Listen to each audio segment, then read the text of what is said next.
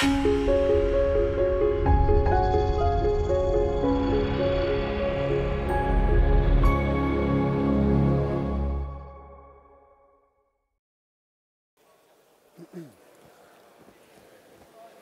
morning.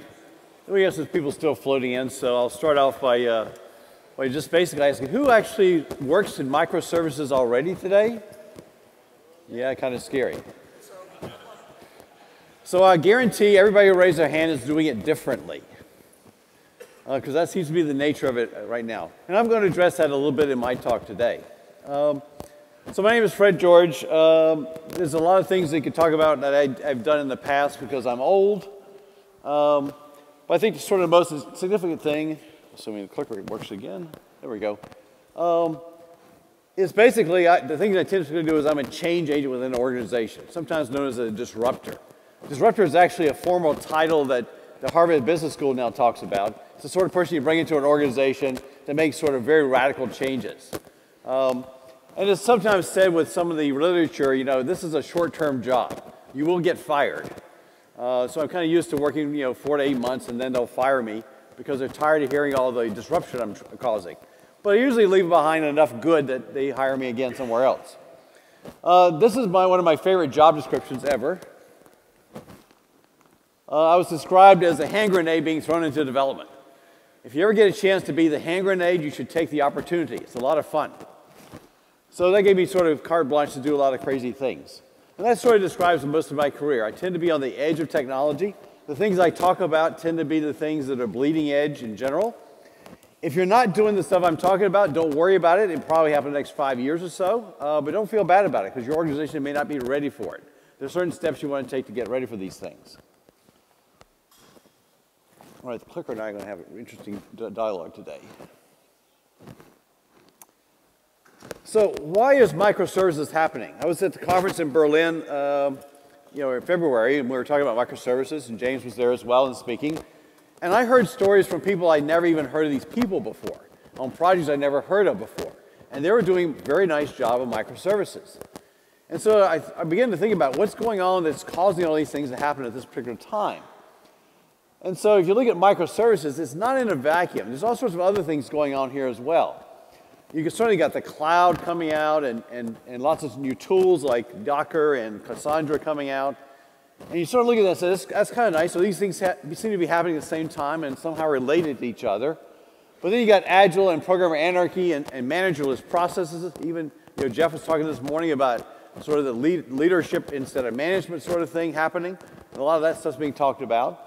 But we also have new titles floating around. We have DevOps and full stack developer seems to be coming into vogue now. And then you got sort of the business equivalents of these, the lean startups, the MVPs, and that sort of thing. And it's sort of a common theme I see through all of these things.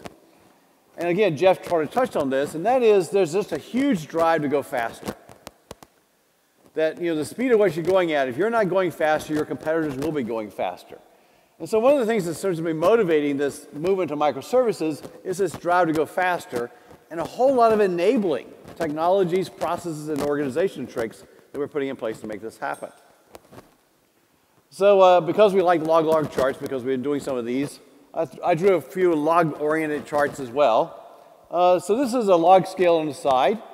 It talks about how long does it take to get hardware. I need hardware to run my systems on. How long does it take to get it? And so just starting back even in 1990, this is kind of how long it took. About 3 to 6 months to order a big piece of hardware. And actually, that's a bit of a lie, because generally you had to basically allocate the capital for this hardware in September of the year before.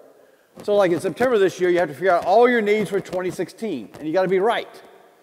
You can't have too much or too little. You got to have exactly the right amount. So the lead times were basically horrible at this point in time. And then virtual machines came along, saying there's a way to carve up this hardware so I can sort of allocate it much quicker. But it's still the process would take some time to get some of these virtual machines allocated. You think this has been solved pretty easily, but I was with a client just last year, and we tried to get a virtual machine put into their enterprise systems so I could run some software on it. And they said, yeah, we can get this ready in a month. I'm saying, a month? Seriously? You get a virtual machine? Well, yeah, we're going to break some processes in the process of doing that, but we can do it in a month if we have to. And you're saying, okay, wow, you guys don't get it. Because for a long time now, we've been in sort of this world where the commercial cloud came along.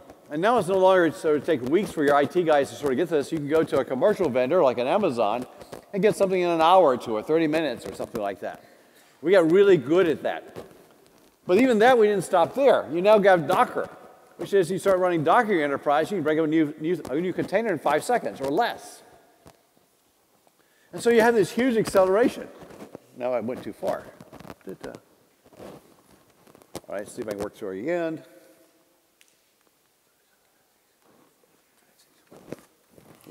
We're having to change some equipment here.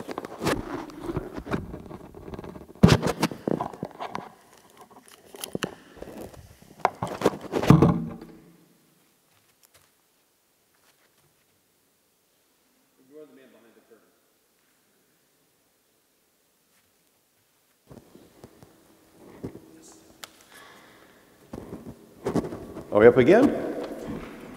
Ah, good. So the other effect that's occurring here is not only do you have all these things, but you now have an impact on the organization. To some degree, the organization, what's the need for capacity planning? This is a process that's institutionalized in a large company. I think he's going to turn the volume down. Okay.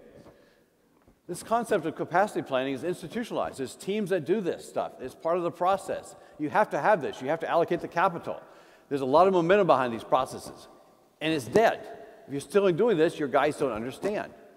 And the whole concept of having a dedicated ops team to run this sort of thing, which was really important, or perhaps even set up your virtual machines to allocate, that's gone as well. You don't need that when you're running in these other environments. If you don't understand those sort of changes, you're not sort of seeing what's happening, what's driving the microservices. Because microservices depends upon being in the yellow zone. If you're stuck in the blue zone and you're trying to do microservices, you're wasting your money and wasting your time. All right, another log chart here. Let's talk about how long it takes to deliver software. So I'm going to rescale this one a little bit. I'll start back in 1980. That's actually well into my career, but I was working for IBM at the time. And basically, I worked on a project in that time frame, and I got an award for the project because it turned out really well. And the project had started 5 years before that. And we hadn't had any delays. That was the schedule. And it was delivered successfully. I also worked on a project that's sort of the same time frame that took 3 years. We had 1,000 programmers working on that project. And we delivered it on time. By the way, we made $1 billion with that software. It was a windfall. But you sort of look at that, and you sort of say, well, you know, that's a long time to sort of think about delivering things. And even in IBM, when I was still in IBM in the early 90s, yeah, we were getting a little faster like that. I was able to get push software out of my organization about once every 6 months. And then I started adopting object-oriented programming principles and practices, and yet we were still delivering in 3 to 6 month cycles. So even that sort of technology kick didn't really help delivery cycles at all. And then we got a little bit better when some of the Agile stuff comes along. And yes, this is a log chart, so a straight line down is like a good idea. But Agile comes along. My first Agile project, we had a 3 month delivery cycle followed by another 3 month cycle. And then we got up to 2 months. We were getting a little faster. But projects weren't necessarily delivering any faster. Maybe some internally their iterations were fast and some other things, but these cycles were still pretty long. And then I got involved with some other companies doing some interesting things, and all of a sudden, very, very strange things happened. I call this A2 because it sort of says Agile or Advanced Agile, or in my vernacular, sometimes Programmer Anarchy. But we started doing things associated with organization structure that complement the idea of what we could do with software. And we got to the point where, yes, we were trying ideas out in a week. And then we got really, really fast. In fact, how fast do we get? And sort of how fast can you go in these sort of processes? So how fast can you go if you keep pushing the envelope? Well, I thought we kind of hit the limit a while ago, and it turns out it's not the case. So this is actually a GitHub stats, a live GitHub stats from our project. This is about 3 years old now. And you do the arithmetic, we were pushing something new into production every 3.5 minutes. So you think you're going fast now, you can go faster. Again, never thought we'd ever hit this sort of number, but as Jeff was talking about in the keynote, Moore's law kicks in with software delivery as well. and we're getting brutally fast about how fast we can do these things. So that's a little bit of what's going on, and are you taking advantage of that? But there's basically a lot of supporting structure around going faster, and it's not just the software process. It's also the organization impacts. So the other thing that's happening is we're solving a different type of problem. And I really get a grasp around this with the Cynefin model from a guy named Dave Snowden. Snowden, unfortunately, is a very strange name these days, but this is not that Snowden, it's the other one. And Dave Snowden was a brilliant guy that understands problems and what problems look like. And he drew this nice diagram and sort of carved the world up in these types of problems. He said they're simple problems. These are the ones where the cause and effect relationship is very easy. This is the world of best practices, because there is a best way of doing these things. This is where you put in place a manager and employees, because the manager can teach the employees how to do it better, because there are best practices. And he said there's a complicated world. The cause and effect is there, but it's much more convoluted. It's a little harder to understand. And it turns out in that case you have experts, but experts are expensive. So therefore you turn around and hire grunts to sort of do what the experts tell them to do, and a manager to make sure it happens. This is a world of good practices, not best, because there are lots of ways of doing the job. And so it's called good practices. But, Dave didn't stop here. In fact, now it gets really interesting. He says there are also two other types of problems you can wrestle with. One called complex and one called chaotic. And again, clicker goes too fast. In complex, the cause and effect relationship is not discernible. Yes, if something happens, you can probably figure out why it happened, but it's not a predictor of the future.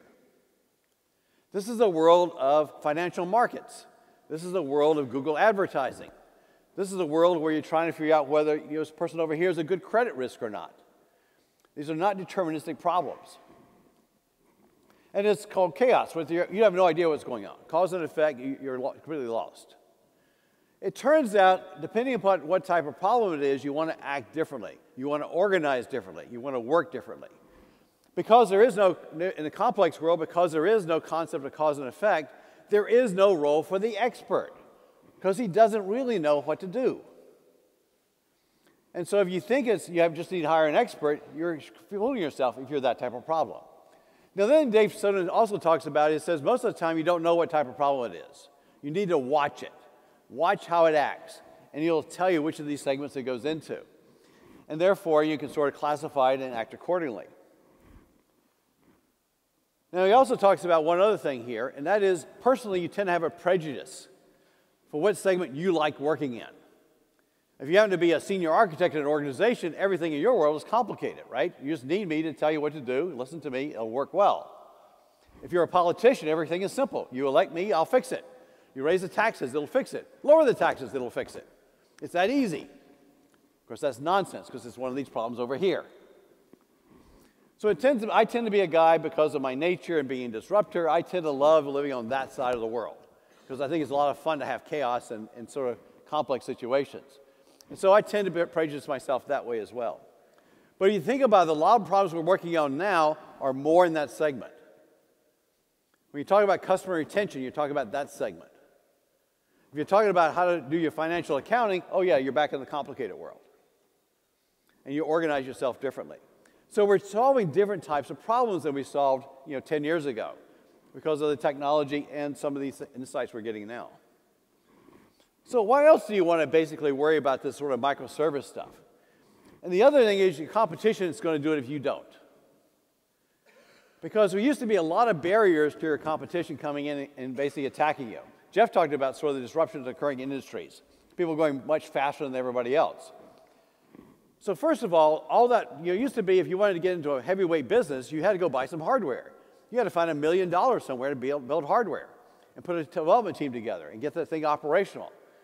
And that's a barrier for somebody coming in and attacking your business. That barrier is gone.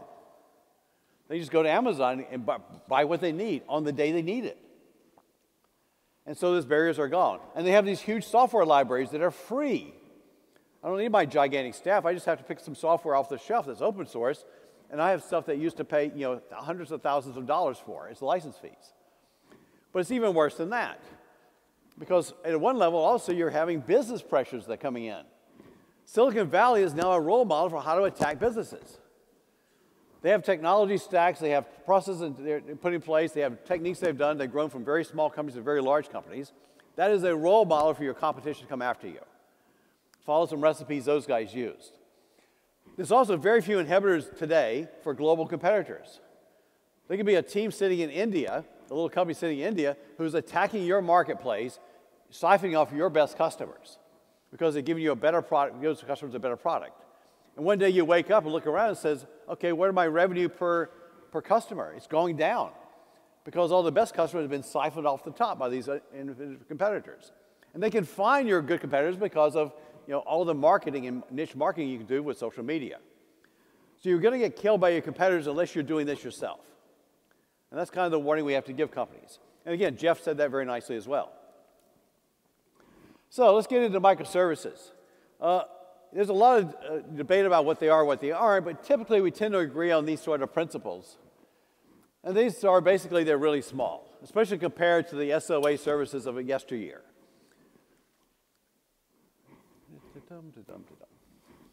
Obviously, I can't wander the stage. This was a definition that came up at the conference in Berlin, the Microservices conference. And the idea was if it takes more than one programmer to write it and maintain it, it's too big. It's not a microservice anymore. And I think all of us most of us kind of gravitated to this definition when it was proposed. They're very loosely coupled because loosely coupled services means they're going to be deployed faster and more independently. Makes us faster.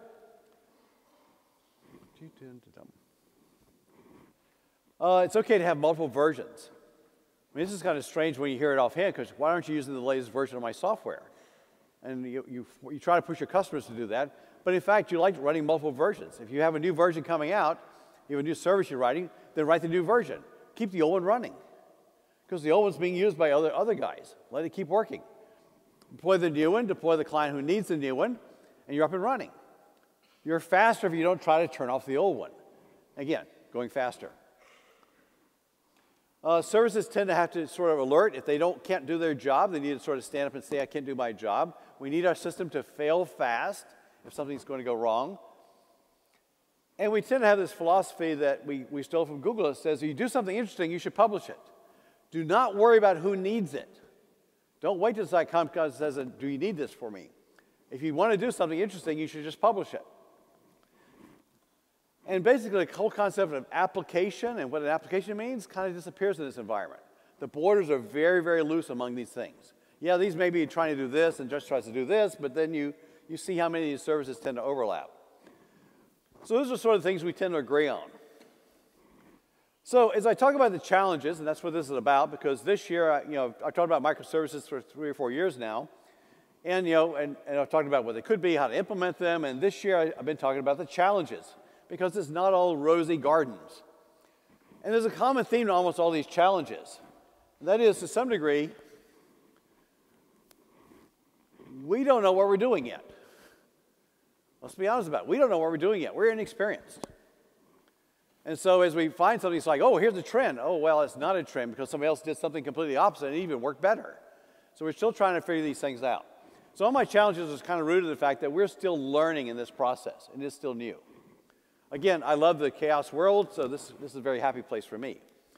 So our first challenge, and I kind of sometimes change my mind what the number one is, but last night this became number one. The database. You got to tear the database apart. If you have one of these big centralized databases that's your operational store, it is holding you back. Because every time you touch that guy, you got to test every line of code to make sure you didn't break something. And this whole organization sitting around trying to make sure you can change this thing safely, migrate it, unmigrate it, all these other things. So you got to fix that problem by getting rid of it. So it's kind of this becomes really interesting when I talk to various clients about this, because I sort of ask the question because I'm a troublemaker. I ask, how many databases do you have? So I was talking to a client not too long ago, a large hotel chain. I was talking to the chief architect. First time I met him, and so I kind of asked him, how many databases do you have? And he basically said, I got 3, and I'm kind of embarrassed by that. I'm trying to get down to 2, because of course you should only have 1. I said, that's very interesting, because the right answer is 300. It was the last conversation we ever had, which was fine, because one of the things that he was doing after this was going to talk about the new waterfall process with his vendor. It's like, I don't want to talk to you either, dude. So what you really want to do is you basically are going to go and start using event buses. This is the new technology that a lot of the Silicon Valley guys are using. Use event buses to replace that big monolithic database. And then basically every microservice, if it needs persistence, has its own version of the database, but only the stuff it needs to know. Not all the other fields and tables and all that other nonsense. Just what it needs to know to do its job. We use lots of different languages. We use the appropriate SQL technology or non-SQL technology for that particular need. And it turns out, as we've been doing this for just a little while, about 10% of the databases are writable. Most are read-only. And of that 10%, only about 10% of those tend to be transactional. And that has a profound implication, because just because I have a transaction-oriented system, for that guy over there, all the rest of us are not stuck with using Oracle or SQL Server in order to do our databases. We can use the things we think is appropriate, which makes us faster. So what does this event bus sort of stuff look like? Well, one of my favorite sort of models, and I drew this picture as I was playing with my new iPad as I was flying across country a few years ago. And that is, this is sort of my metaphor for what I'm trying to build. And the idea is there's a rapids. Rapids is every message from every place. Everything interesting is in the same stream of information. And I call that the rapids. So not only the messages from the service are there, but also the log files. Every time you're logging something, you're doing something interesting. Publish it to the world. Traffic stats in the log. Service stats in the log. Put it on that rapids. So every message is flowing there. Now, of course, that's a lot of information. So you call out things you need to sort of look at more closely into a river. It's a slower moving body of water. And typically you'll hit your services into there. There is still a need, however, for entities. So yeah, we can kill the entity-oriented database for operations, but it's still a very important reporting technology. Reports and SQL databases make a nice family. So there's a need to sort of have what I call stagnant areas, where you just have the current state of something. But you've kind of lost all the time value nature of it because of that. And I call those the ponds, because they're relatively stagnant. So how do you build such a system? Well, you need a high-performance event bus. And sort of one of my favorites, and there are getting to be more and more of these out here, but one of my favorites that I sort of understand, at least to some good degree, is Kafka. So Kafka is a persistent bus. It is the bus behind LinkedIn. So every time you touch LinkedIn, or somebody touches LinkedIn, or looks at your profile, events are being generated like in the droves to this Kafka bus. And they have a little application looking at this, looking at your trends, looking at who's doing things, scoring you, suggesting people you want to talk to, all these little apps running off that event bus. And the lovely guys at LinkedIn gave this software away. This is one of these open source projects. This is now an Apache project. The documentation on the Apache site is amazing. It explains why the bus works, how the redundancy works with the bus, how it's super, super reliable, how actually it's a very, very dumb bus. But it's also a very fast bus because it is dumb. You can put 250,000 messages a second on this bus. You got to have a pretty big application before all your log files and all your events are going to drown a 250,000 message bus. It turns out, though, when they say 250,000, they mean 250,000 messages. But if you write a message once and read it 10 times, that counts for 11. So you got to be careful how many things you attach directly to this bus. And so we tend to attach things that then attach other things. And these basically are the rivers.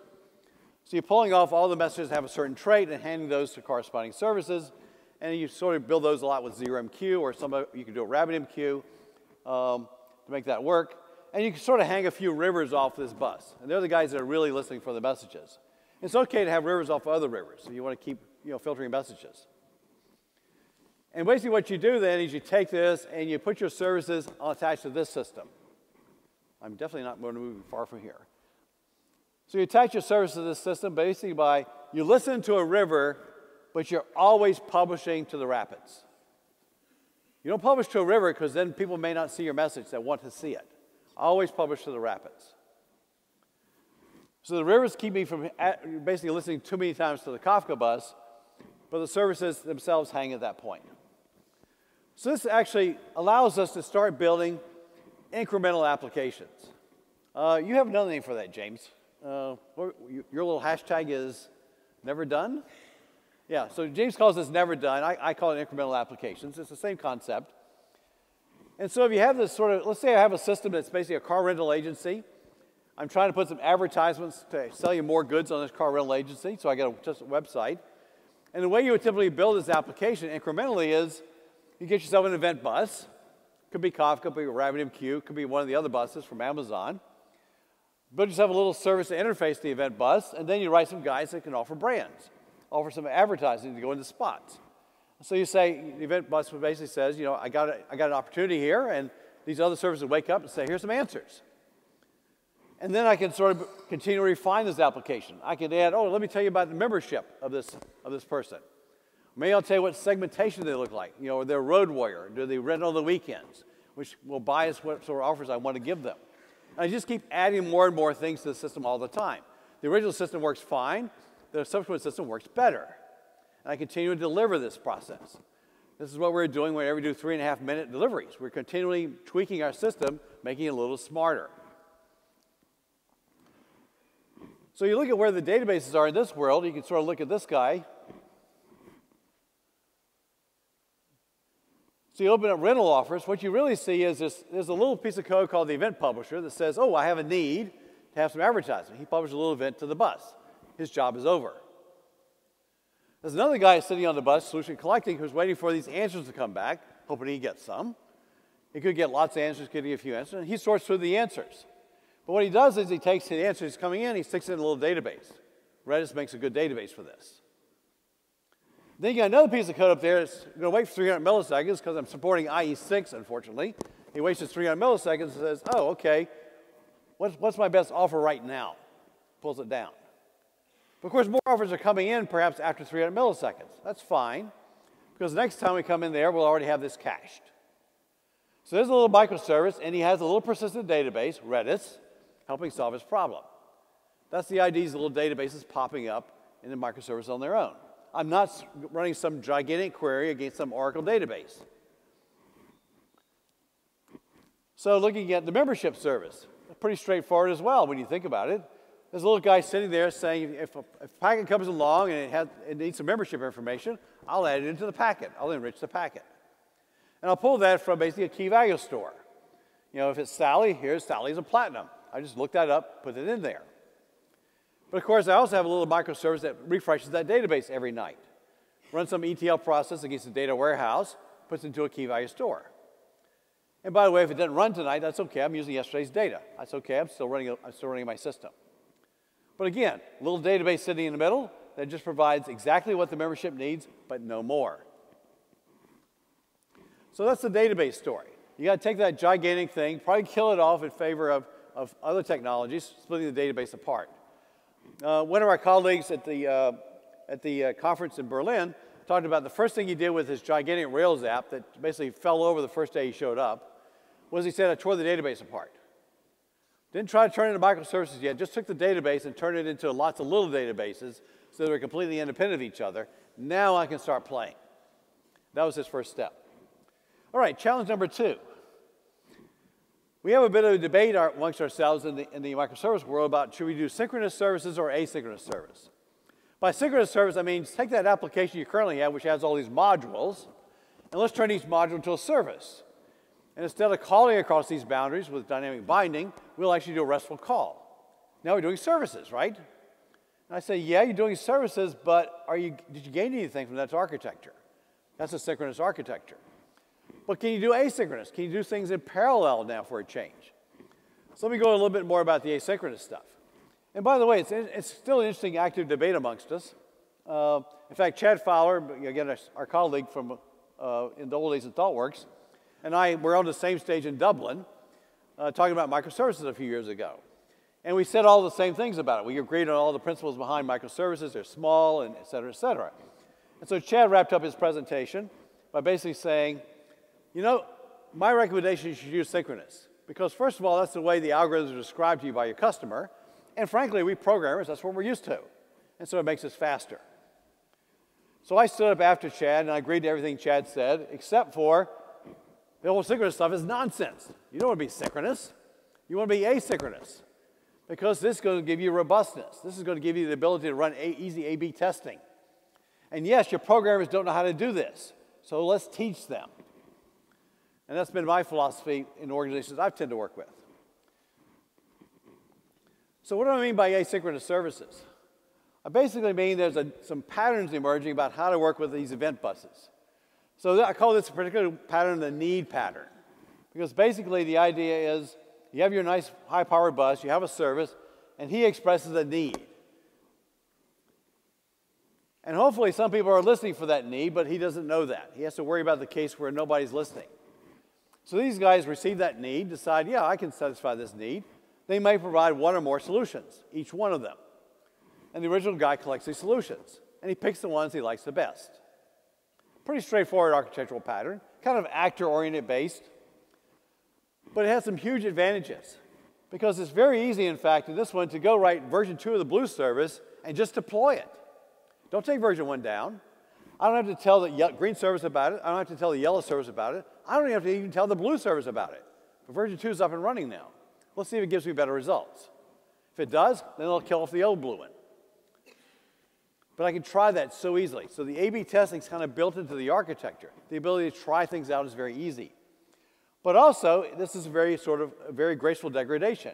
If the green service goes down, okay, I'm not going to get as many offers coming back, but the rest of the system's still working. I'm still getting offers.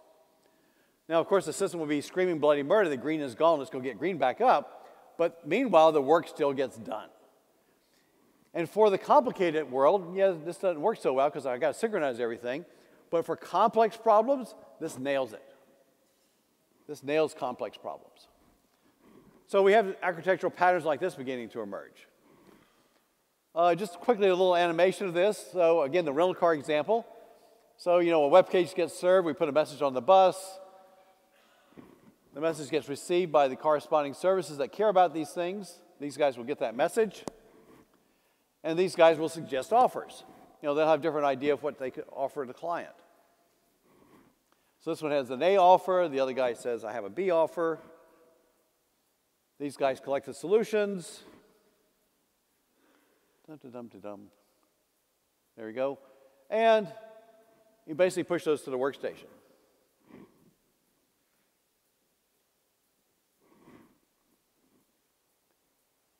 And you got A and B. Now Sally logs in. Now I know it's Sally.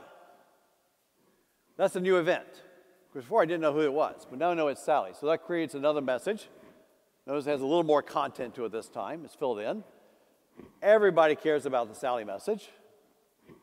So that goes basically to everyone. Again, I get different offers knowing it's Sally because one of the things we know from our industry is if you already have a customer, retaining them is way cheaper than trying to buy them back. So if you have an existing customer, you want to treat them very nicely. So we got some more offers coming back in. And again, we'll collect those offers. Meanwhile, we get some information about her segmentation or membership. We know Sally is a platinum in our rewards program. This means she's a very, very good customer. She spends lots of money with us. We do not want to lose her to the competition. So we have even better offers. So we'll publish that message to lots of people, and they'll begin to offer better messages for her. So that message goes out to these guys. They have different offers, etc. And the same thing will happen with segmentation. We'll find out she's a road warrior. She rents a car during the week. Because she rents during the week, she's probably not paying for it. It's her company paying for it. She doesn't care about a discount offer. So again, these things sort of work as well. So this is an example of an asynchronous algorithm where I can keep enhancing it. And it sort of has this sort of shape of a taxonomy, this need architectures. Basically, I have a different little microservice for each type of device I'm supporting. If it's IE6, it's running for 300 milliseconds to give you an answer. If I'm running against the latest Chrome, I can use WebSockets and push the answer there. Use a carousel as a front end. If I'm working with email, I'll go run this as a batch process and get lots of answers put into my email. But again, same sort of channel interfaces. I have a whole set of services here, types of services that are servicing this sort of need. I have certainly solution services, the guys in yellow that are giving answers. You have the guys on the side of my example, which are in blue. They're the ones that are giving new information, adding information to it. I can actually keep track of what I showed Sally, and if she doesn't click on an ad, then perhaps that ad's not appropriate for her. I can degrade that ad. That's what the client biases are doing for me. And finally, I can have solution blockers. I can say, look, Sally already has a reservation in Houston. Do not offer her a discount in Houston. She's already agreed to the deal. Why do you want to give the money back? So you have lots of those guys doing this. You have a solution collector that's pulling these things together. And one of the really essential parts of the system is you're always monitoring and logging things, including KPIs. It's very easy to write KPIs into the system because the event bus is there, which means I can measure everything I care about from a KPI perspective. How much money did I make? How many clicks did I get? What's page retention time? How many logins did I get? How many registrations? I can track all those things as KPIs and see how my system is really behaving. So that's the architecture behind the asynchronous. So again, it's a little strange to develop in this environment, but it pays a lot of benefits in terms of how easy it is to deploy new things. So the 3.5 minutes was this environment, working in things like this. All right, third challenge. And there's 7 altogether in case you're counting. So number 3 will be, is it microservices or is it closure? Really, closure is functional programming. These are 2 hot technologies that seem to be very useful. Yet at some point they seem to be at odds with each other. And it's causing me some confusion. I'm not a closure expert. I'm not even a good closure programmer. But I've been working with a lot of good closure programmers that are. Because microservices, in my mind, is almost like objects at some level. They tend to have a lot of things that are very object-oriented about them. They try to be really small because they're doing exactly one job. You want to make sure it does that one job really well. And it kind of has encapsulation, the way it keeps its own little database of what it needs. It doesn't share its database with anybody else. So it kind of feels like an object. And some of my designs around microservices depend a lot upon my design and objects that I've done in the past. But you look at closure and functional programming, and it's basically these functions. And basically, they love shared data. There's no encapsulation here. They like shared data. Because fundamentally, the shared data is not changeable. You can only make new data, not change the old data. And so when you build one of these programs, you typically build a series of transforms that takes your data from one form to another. So when I worked with the Daily Mail, we basically rewrote the front end of the Daily Mail. And the front end of the Daily Mail used to be rendering the pages with 130,000 lines of Java code, with JSPs and everything else like that. We rewrote it in closure. Instead of 130,000 lines, it's now 4,000 lines of closure. So there's certain problems that functional programming languages are a silver bullet for. This happened to be one of them. But if you look at this, the way these pass information back and forth, it started out with a JSON structure of the page, which was here's a page, and here's some articles, and articles have headings, and headings have pictures associated with them, and pictures have captions, and there's text, and all these things, a big JSON structure over the page. It ran through a series of transforms created to an HTML equivalent. Again, a killer application. But you look at these intermediate structures here, and they're like hashes of maps of arrays of hashes of maps of arrays of hashes of maps. And you sort of say, what other service wants to use that data structure?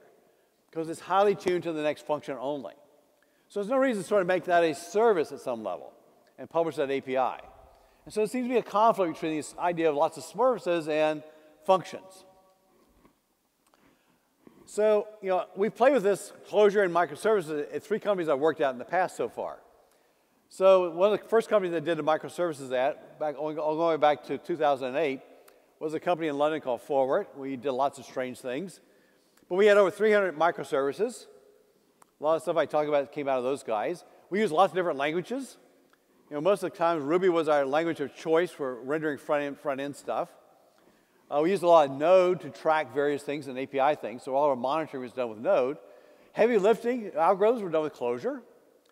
Occasionally, some analysis would be done with R, and a little bit of C++ shown in, but lots of different languages. In other words, different services use different languages. The language is appropriate for the service. Originally, we sort of used a database and cron files. We got into RESTful interfaces and Kafka buses. Then you move on to look at the Daily Mail, where we did this. And we basically had 3 services that were running Clojure, and then dozens and dozens of small services running Node.js. The Clojure services, some of them were 2,000 lines of code, not a micro at all. The average size of the Node services were 14 lines of code. So yes, we had microservices, but the Clojure didn't fit that model very well. And then I worked at a startup that did a lot of optimization engines, things like customer retention, supply chain management, offer engines. We used Clojure a lot in that environment. We started with 25 services, and the number dropped because there was no use to put boundaries between them. So 3 different answers. So where do I stand about this stuff? I'm confused.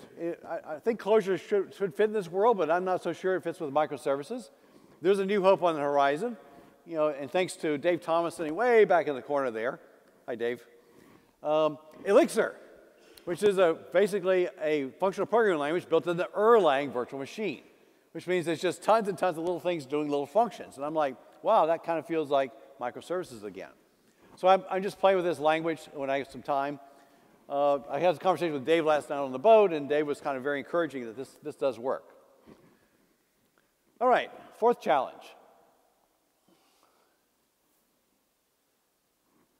Architectures and frameworks. What are the architectures and frameworks we can use right now? And the answer is we don't have any. Or we have some candidates, but we haven't got the established Spring frameworks or the Rails. And those sort of things don't exist yet. The good news is we're getting lots of candidates. So, thank goodness for Adrian Cockcroft and his team, because they basically built us Netflix, which I love Netflix. I can travel the world and use Netflix. But what Adrian Cockcroft did was he took this almost entire stack, over 40 projects, and open sourced them. Open sourced 40 projects. The U.S. Department of Defense is using this to build their sophisticated systems. So if somebody told me I got to build a very sophisticated system, it's got to be absolutely right and stuff like that, I'd probably dust off and use the Netflix frameworks, because they work for a very big company and other people are using it as well. But it turns out the community is really going crazy for microservices. It turns out to be the Node guys, because very small services and very, very clear boundaries are part of the Node philosophy. Here's one out of Ireland, Seneca.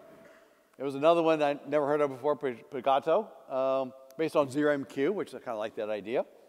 So there are a lot of these things emerging, but we haven't got any winners yet. So that's one of the problems we have, is you don't have something you can say, oh, this is the stack to use. It's too early to tell. All right, the other problem we're having is, sort of comes because we were very comfortable back in our world about design patterns book. We have not got the design patterns book for microservices yet. I described a need pattern. That's not written down anywhere other than my charts. We haven't got that book. We haven't sort of gotten together as a community, figured out what the good ideas are. But we're talking about it at least. And I think that's sort of key. So all those guys that raised your hand, if you're not talking about your microservices, you're doing us all a disservice. We need to understand what you're doing and what seems to be working for you to see if we can find some patterns. Because we need our designs patterns book. The nice thing is there are lots of conferences now talking about it. Today we have a track with 5 different speakers that talk about microservices.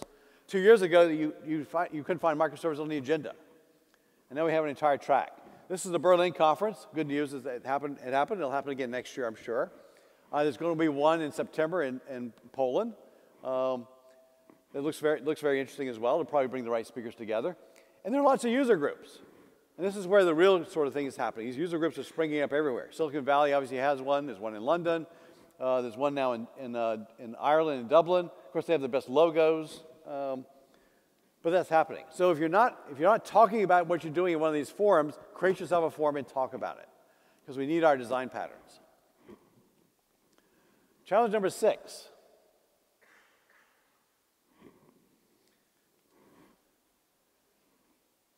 You need microservices by themselves cannot stand by themselves. If you just try microservices and not do anything else, you will probably get no success.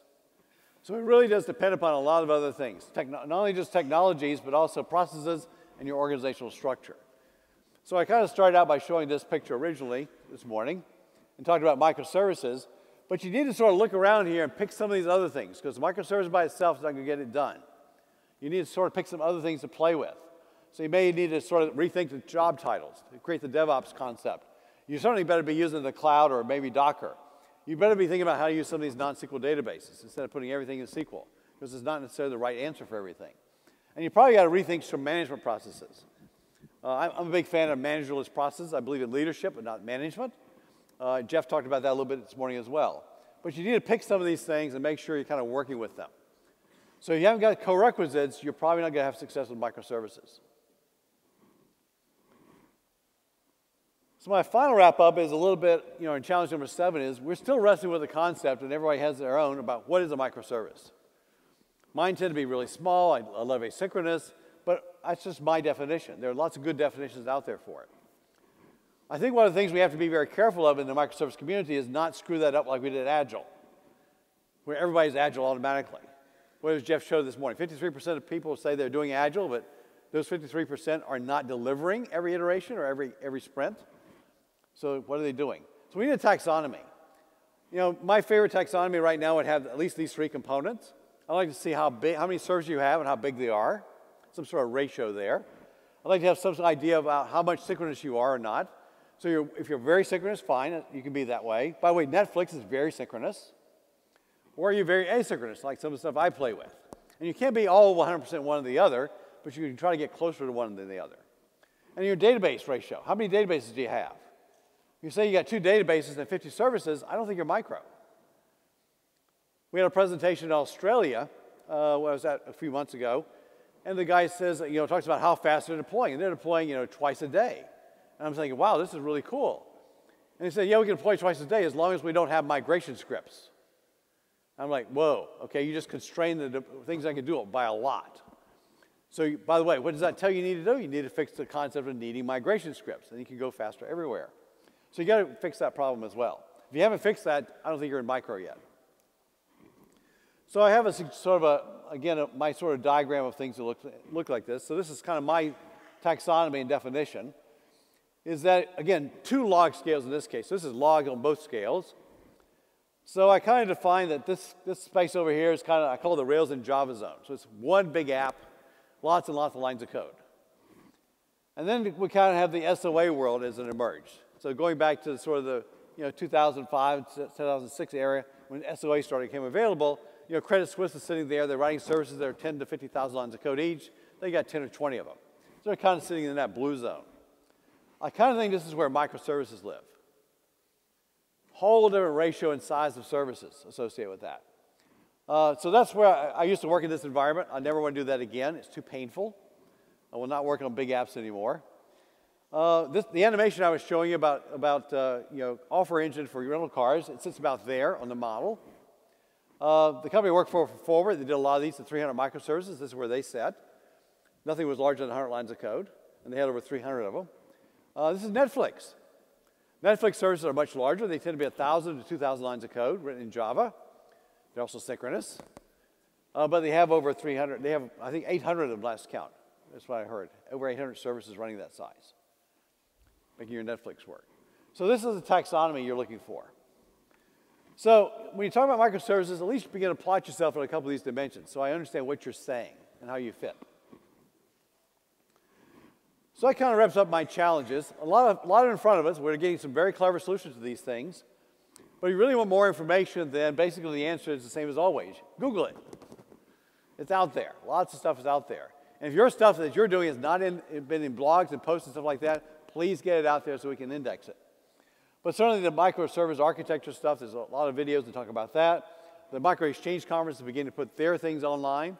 I think somebody just checked the other day, the first 5 up were all in German. So if you speak German, you're in good shape. Otherwise, you need to wait a little while for James and my presentations to be up there. And Google for the other things about programming anarchy, which is sort of the corresponding management processes that sort of make this thing run very fast. Tracks.